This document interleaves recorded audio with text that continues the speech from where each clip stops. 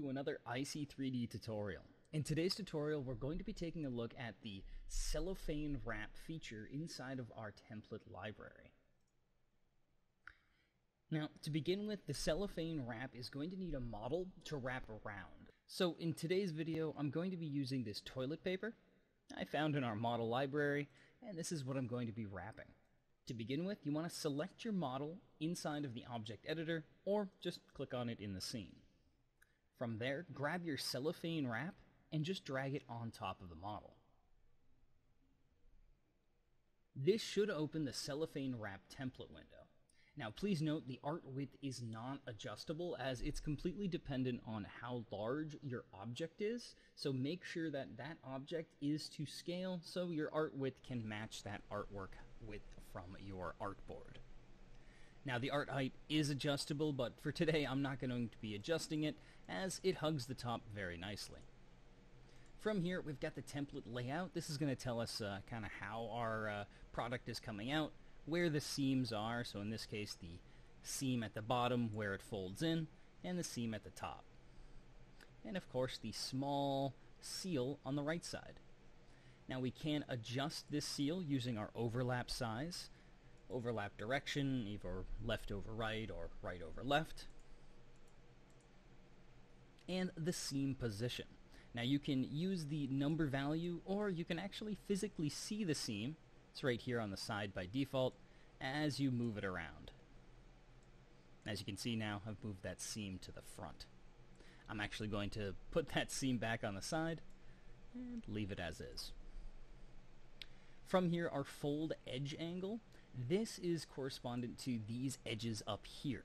So at 30%, if I were to, say, adjust this all the way up, you're going to see that those fold angles at the top will get adjusted accordingly. Now, of course, by default, it is set to 30, and I actually quite like the look of this, so I'm going to leave it as is as well.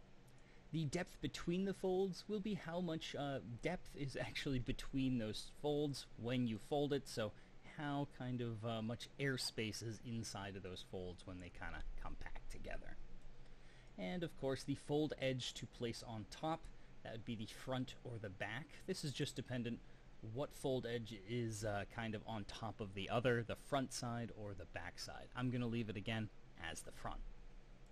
And of course if you ever need to reset to defaults, if anything looks weird or you've just inputted the wrong thing, you can always just click this to get right back to kind of where you started.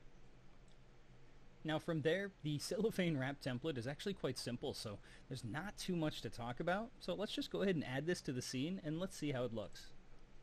And there it goes. It's looking good on top of the model, and of course since this is a separate model, we are able to just move this away or kind of adjust this however we need. I'm going to go ahead and just reset that back to 0.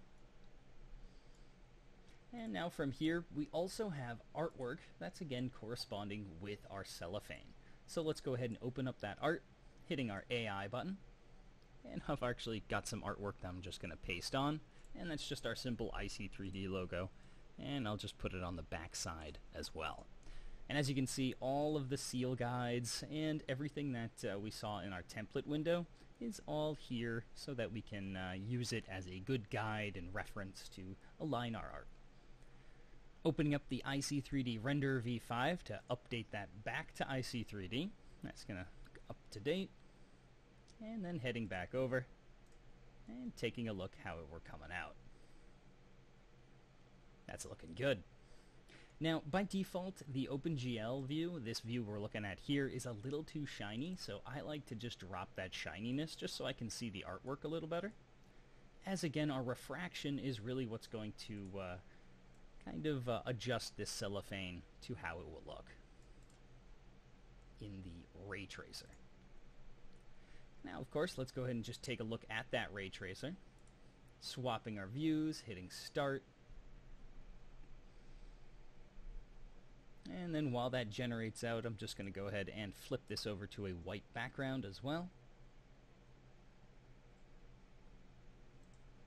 And of course adding a little bit of shadows.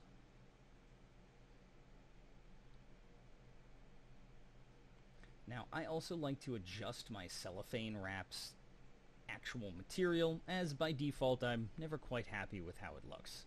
So let's just go ahead and go into the material here. Just going to move this over, and I'm just going to change this off of a substrate metal. And I find that a plastic or a glass with a low refraction or a plastic with a high refraction has a great chance of looking like a nice kind of premium plastic. So I'm going to go with plastic, with again leaving that refraction quite high. As you can see, that's going to come in. And by default, the diffuse color is a little set to gray. I actually like to bump that up to white if we're going for a very transparent color. And in that case, there it is. You can even see that shadowing off of the IC3D logo on the back side.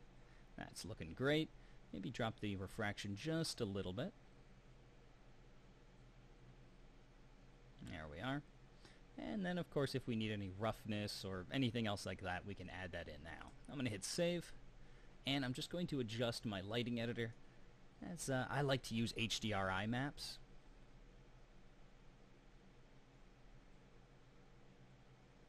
And I'm going to pick Peppermint Power, one of my personal favorites.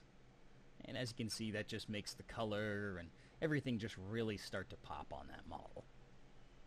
Thank you so much for joining me, Adam Chop, on this quick IC3D tutorial on how to use the Cellophane wrap tool. Now, it's a super fun tool, and it's one of our newer ones, so let me know how you like it, and of course, if you have any questions, please comment down below, and let me know what you guys want to see next, or anything else like that. Thanks so much.